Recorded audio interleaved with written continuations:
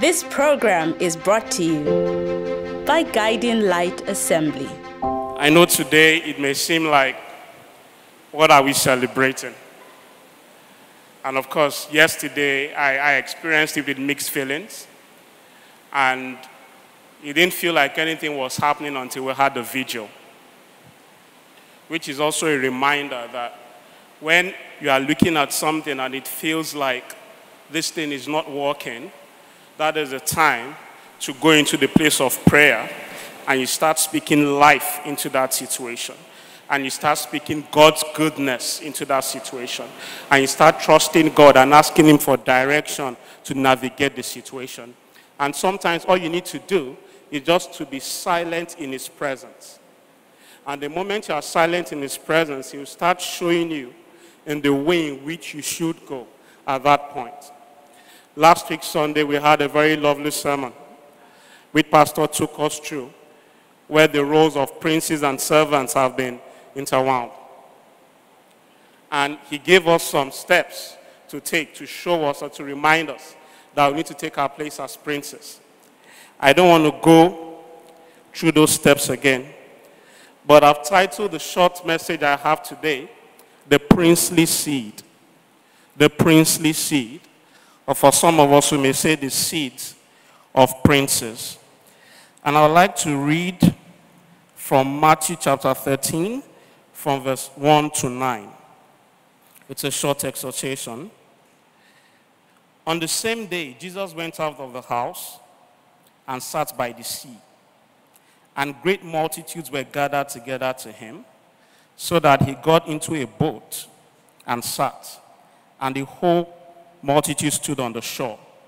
Then he spoke many things to them in parables, saying, Behold, a sower went out to sow, and as he sowed, some seed fell by the wayside, and the birds came and devoured them. Some fell on stony places, where they did not have much earth, and they immediately sprang up, because they had no depth of earth. But when the sun was up, they were scorched, and because they had no root, they withered away. And some fell among thorns, and the thorns sprang up and choked them. But others fell on good ground and yielded a crop, some 100-fold, some 60, some 30. He who has ears to hear, let him hear. May the Lord bless the reading of His holy word. Seeds need a particular environment to grow, as we know. Light, water, oxygen, temperature, good soil. And I look at the life of Nigerians, and I see that we are like seeds. But the beautiful thing about us is, no matter what happens in the environment around us, we will grow. The soil may not be right, we will grow. We don't have enough water, we will grow. There is no light, we will grow. And that has been our testimony over the years. It has taken us places. It has helped us as a nation. It has defined us. But yet, it has not changed us. Or let me take that again. It has tried to define us. But the environment has not been able to define us. And I always tell people one thing. We keep laughing at the fact that we have churches on every street. And why is it that things have not changed? And that's because God is still with us. And God will not look down on His church and reject His bride. Even though the bride may not be perfect, but He will cover the bride in white, and the bride will become perfect. Some seeds do die. And that's because they don't have the right resources. And sometimes it is better to leave a seed on its own. You can keep a seed for years and just leave it. But the moment you try to put it in an environment where the mix is not right, you may lose that seed. And we as children of God, we have that mix, or we have the right, the access to that mix. And until we start to use that mix, we will not see a change. We blame a lot of things on our environment. Yes, things are bad, and I will not take that from us. We say the church preaches the gospel of hope, but yet everybody is tired. And sometimes a lot of us get irritated when we hear the voice of hope. But we'll have to continue. Hebrews chapter 10, verse 35. I just want to take this because it's a scripture that reminds me or encourages me a lot. Hebrews chapter 10, verse 35. It says, do not cast away your confidence, which has great reward. For you have need of endurance, so that after you have done the will of God, you may receive the promise. So that after you have done the will of God, you may receive the promise. And like I always share, you can lose everything, but don't lose your hope. Don't lose your confidence. Don't lose your faith. Every other thing can go. But as long as you can keep that, all those things that have been lost, all those things that have been wasted, they will start coming back one after the other. And it may seem as if things are not working out. But I look at this same country of ours, and I try to see how the environment was about 20 years ago. And there are some changes that I noted down. Just a few thoughts. Today, we see younger people getting positions in government. Maybe not enough, but it has started. We see female managing directors of banks. This was something that seemed impossible years back, not to even think of it, but it is happening. We hear our national anthem being sung by people winning gold medals in sports. Years back, if a young person tells a parent, I want to go into sports, they will say no.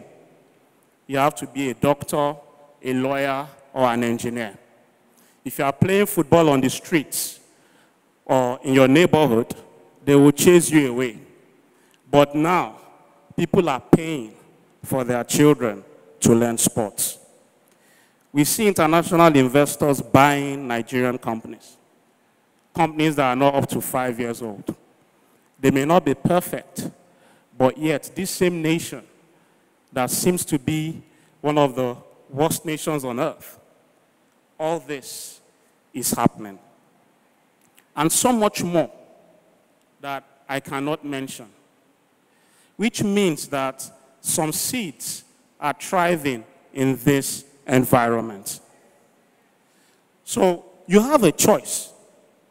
You can either be a seed that is growing and is looking for its source and has the right mix of its source and knows where to find its source, or we can become a seed that is complaining about the environment and saying, I don't have enough light, or I don't have enough water, which is what we face in the physical realm. Either you complain or you don't complain, you will both grow. But one thing will happen. Either one grows a 60, 100-fold, or one just remains a seed and it continues to grow. And as children of God, we are supposed to populate the earth. Today, and everybody worries about the Japa movement. And I laugh. I say it's not about people just leaving Nigeria. And why do I say that? I'm troubled about it as well. You have friends that you are talking to today, and by the time they call you tomorrow, you see plus something. Or you see their WhatsApp status has changed. Or you see pictures. Or you have somebody who you've been talking to on the phone and you don't hear from the person again. But I heard another word yesterday. It's called Japada. It was the first time I was hearing that. And when I was laughing, the Holy Spirit said something to me. Nigeria is going to populate the world and rule the world. So when people say there is japa, let them japa. Because when the time comes, they will japa down. And what happens when the japa is they become better, they become stronger. And most times, the skills they've developed, they will use it to come and develop our nation. So if you are worried about it, relax. One thing I've also realized is people are worried about those in the diaspora. And I hear it in the news all the time. Oh, this person is here, the money they are sending to you, put it here, and all of that. It's all part of it. Some nations of the world, that is how they live. Now, I'm not encouraging everybody to run away. If you are a team lead in an organization, or you are the head of the organization, your strongest team member is probably going to call you when September comes and says, I'm leaving. The next one in line will probably do the same. And most likely the next year, you will do the same. It is happening. And people have different reasons for doing it. People have different reasons. Some are genuine reasons, some are not. Some have sworn never to come back. But some have said, look, all I want is to move on a global level. And that is how we should be as children of God. Nigeria is not enough for us. We are Nigerians. That is the platform God has given us. But we are supposed to rule the world. And we will do so in Jesus' name. And I just want to celebrate some unsung heroes. If you're a taxpayer, you're an unsung hero. Maybe you've not made it to become one of the titles we give people, national titles. But you're a hero. You're an employer of labor. You're a hero. You've worked, you've retired. You're a hero. You've left a business that is still running. You're a hero. You've obeyed all the laws. You're a hero. You sponsored people through school and invested time and resources in them. You are a hero. But the one that is most important is the hero the Lord celebrates. That's the one who has invested time and resources in his ministry. And I'm still going somewhere. Because for a lot of us, the frustrations, the anger, the resentment we hold, it ties us to the past.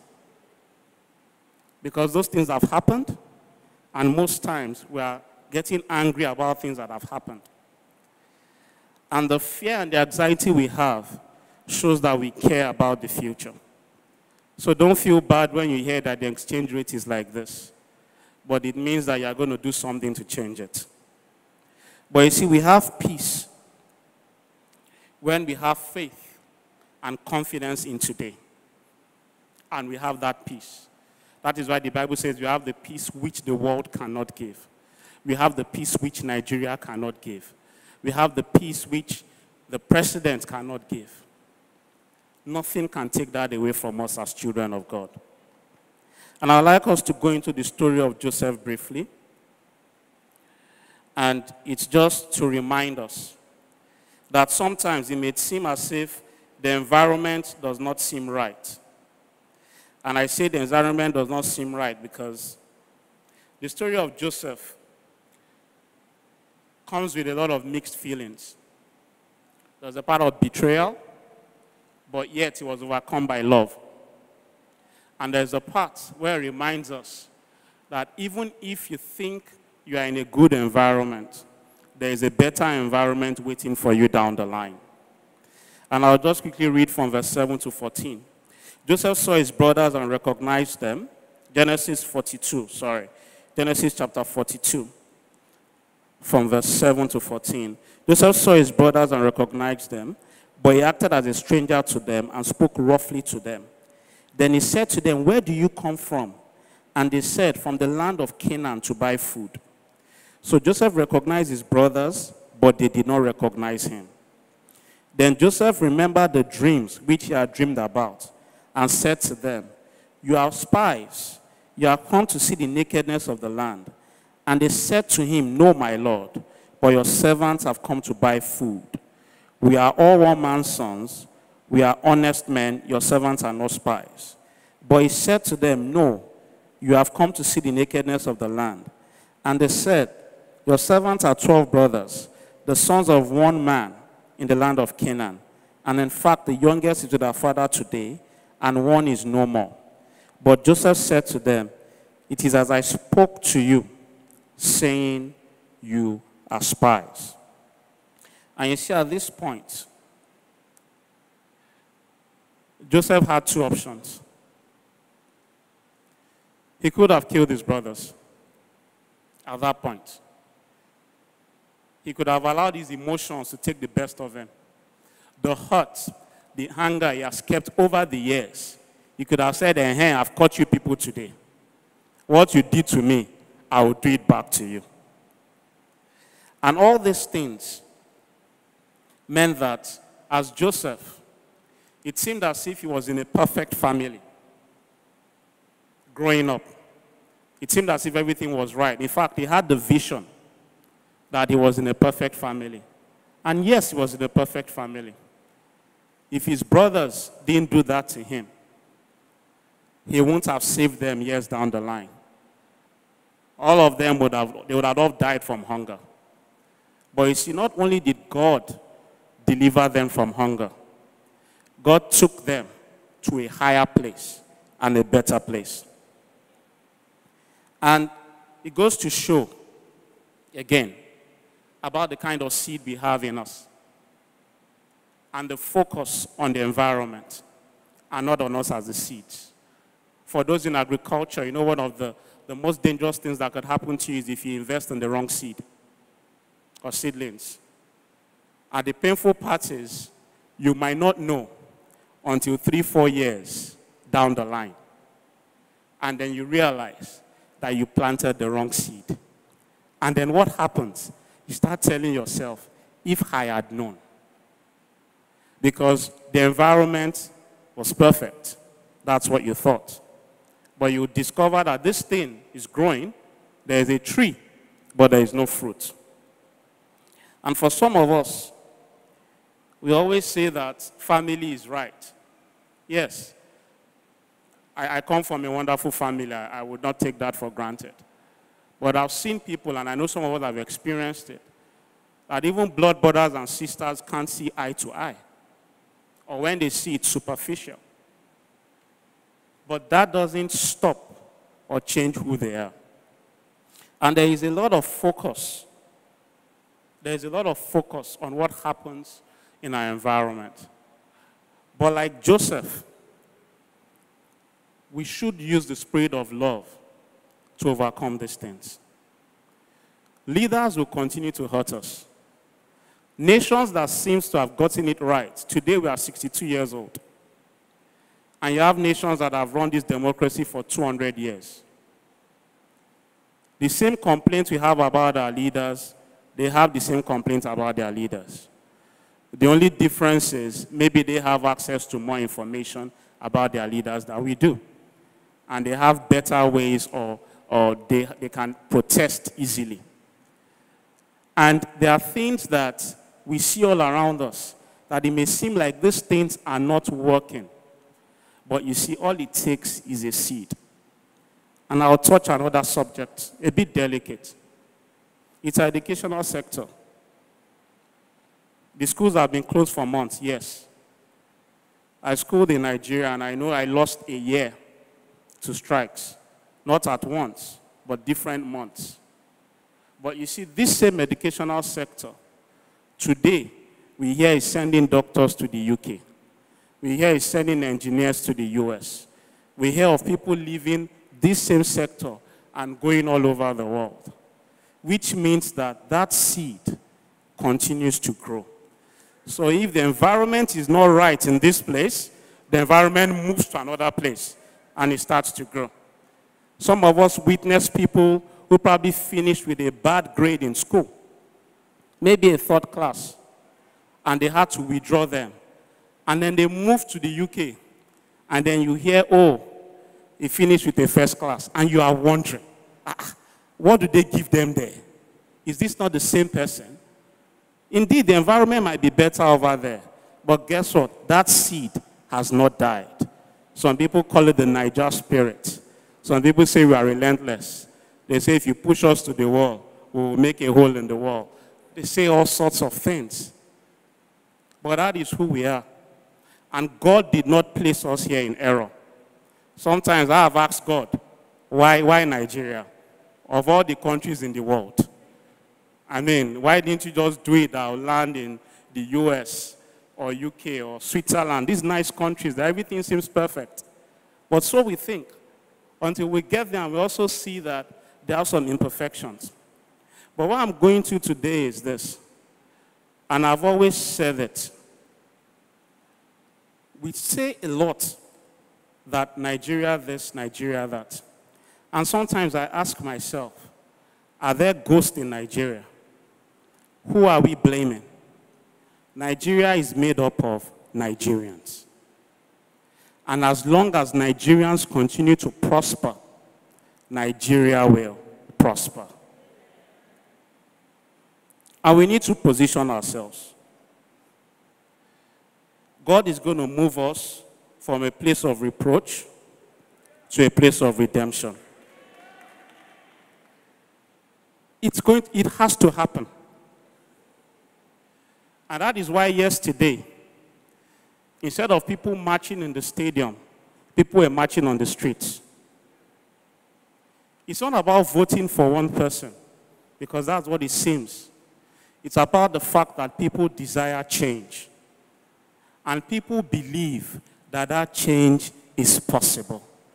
And that change can be done. And we as Christians, we have a greater place of responsibility. Sometimes I look at the Jews in the US, they are very quiet. But at some point, I don't know if it's still the same, it is said that they control 5% of the US economy. Are they protesting? No. Are they screaming on the streets? No. What are they doing? They are developing their seeds and developing one another. And what happens? Before you know it, these guys, they've taken 5% of our economy. So what happens is this: before any decision is made, any economic decision, you need to find out if it's going to affect the Jews. And that is why sometimes I say that there are things that would happen in the most developed nations of the world. And before they take that decision, they will say what will be the impact with our relationship with Nigeria. That is where we are going. It has started. Some things happen and we think it's a coincidence. It's not. It is God showing us that in the midst of this environment, I'm going to raise my people one by one, and I'm going to position them. And we have to position ourselves, and we have to be careful. Because sometimes the attacks that we face, they are not a coincidence. You are good at what you do, and there is a special attack on you. And you are wondering, why me? Why me? You are not ordinary. Your light cannot be hidden. And you are part of the guiding light. I always go back to this guiding light because that name is not a name that just came up out of coincidence or sounds nice. And we all have to continue to show that we're ambassadors of guiding light. So when people are attacking you left and right, even in your business, it's because you are shining. If your business is not shining, they won't care. So if you know that tomorrow or Tuesday, for example, there's a petition waiting for you, the Lord is going to give you the grace to deal with that petition. Because there's a place He's taking you to, far beyond what you can imagine. And another point that I'm going to declare today is God is going to redeem the lost time and give us the Issachar anointing right from conception, which means that even for generations unborn, whatever it is that it may seem like it is lost, they will recover it. And they will recover it well. In Jesus' name. The Lord is going to redeem our name. The Lord is going to redeem our name. It's been said for so long that this country is this country is that. sometime during the week, in my WhatsApp group of my university, someone posted a job ad in the US. And he wanted us to debate on a comment. The comment said, the person posted it and said, Nigerians not allowed to apply. And everybody was screaming, it is discrimination, it is this, it is that. And myself and two people said something. He said, let's forget about the negative sides. It probably means a lot of Nigerians have applied to that company and they want to have another mix. A lot of Nigerians have the skill sets. And they've said, look, we cannot have only Nigerians working in this. And a friend of mine who is based in the US said, that has to be it. Because nobody in the US can place a job ad like that and just write something like that boldly, because there will be consequences. Sometimes we need to see beyond our immediate environment. And we need to see that where God is taking us to is beyond places that we can imagine. Some of us will make it to Aso Rock. Some of us will make it beyond Aso Rock. But the most important thing is this: we will be princely seeds wherever we find ourselves. And I'd like us to just read Matthew 13 again as I round up. I'd like us to worship God at the end of this sermon. If we go back to Matthew chapter 13, and now I'll take it from verse 11 or from verse 10. And the disciples came and said to him, why do you speak to them in parables? He answered and said to them, because it has been given to you to know the mysteries of the kingdom of heaven, but to them it has not been given. For whoever has, to him more will be given, and he will have abundance. But whoever does not have, even what he has will be taken away from him. Therefore I speak to them in parables, because seeing they do not see, and hearing they do not hear, nor do they understand. And in them the prophecy of Isaiah is fulfilled, which says, hearing you will hear and shall not understand, and seeing you will see and not perceive. For the hearts of these people have grown dull, their ears are hard of hearing, and their eyes they have closed, lest they should see with their eyes and hear with their ears, lest they should understand with their hearts and turn, so that I should heal them. But this is for us. But blessed are your eyes, for they see, and your ears, for they hear. For assuredly I say to you, that many prophets and righteous men desire to see what you see and did not see it, and to hear what you hear and did not hear it. And that is our testimony as children of God, as Nigerians. And as we were taught last week, if we don't learn to take our place, the servants will take it. But the beautiful thing is this: the Lord is always there to help us to take our place. No matter how far back we've gone. It may seem as if we look at Adam and Eve, for example, they said they were naked. And God said, who told you you were naked? But if you read further down in that scripture, it was God who clothed them. The same God. So no matter what it is, He is there. And the most important thing is this: in as much as we look forward to working with Him, He also desires to work with us. And I'd like to close on Nigeria by reading Haggai chapter 2 from verse 6 to 7. Haggai chapter 2 from verse 6 to 7. You can display it. Yeah. For thus says the Lord of hosts, one more, it's a little while, I will shake heaven and earth, the sea and dry land, and I will shake all nations, and it shall come to the desire of all nations.